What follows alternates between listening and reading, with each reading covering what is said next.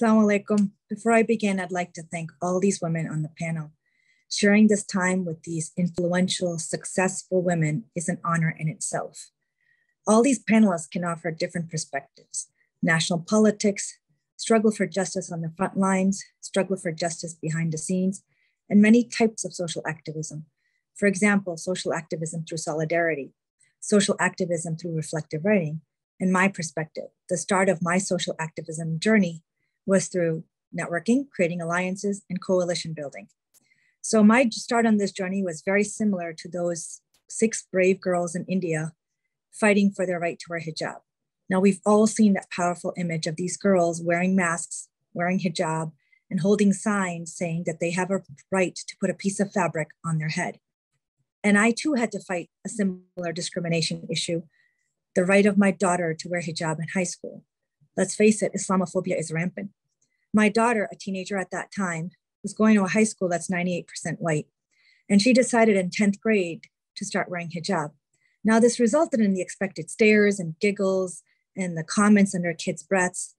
But to my surprise, it also resulted in a teacher's discriminatory remarks. I reached out to the high school hoping to get an apology, but instead the school tried to ignore it.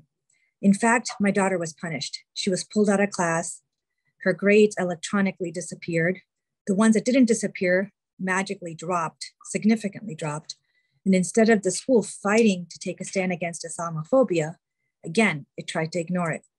Now, it's so amazing that just a piece of fabric can cause such an uproar. And at that time, my 6-year-old daughter, my younger daughter, stated, "Mom, because you don't wear hijab, people must understand that hijab is a right and freedom of choice. It's the freedom to wear hijab and the freedom not to wear hijab." So what can we do? I've learned 3 things from my personal experience, and I urge you all to do this locally. 1, find allies. Reach out to people, know your neighbors, your friends, diversity groups in your neighborhood, your local city and town. Find people who share the same view of the world as yourself and start networking. 2, create coalitions. Share not only your experiences, but listen to other people's experiences. Show up and stand up in solidarity, especially with other minority groups, because when you show up for them, they will also show up for you. Join protests, rallies, make phone calls, and write letters to your local politicians. Join the Justice for All email list. There's always call to action. We're always looking for people to make those phone calls to make our political figures aware of the atrocities around the world. 3, find a platform to voice your concerns and issues, a platform to educate, a platform that promotes seeing each other as human beings, and to respect not only diversity in faith, but also the diversity on how to practice your faith. In this case, let's educate the world that there is some sort of movement of fascism in India, and let's stop the Nazification of India.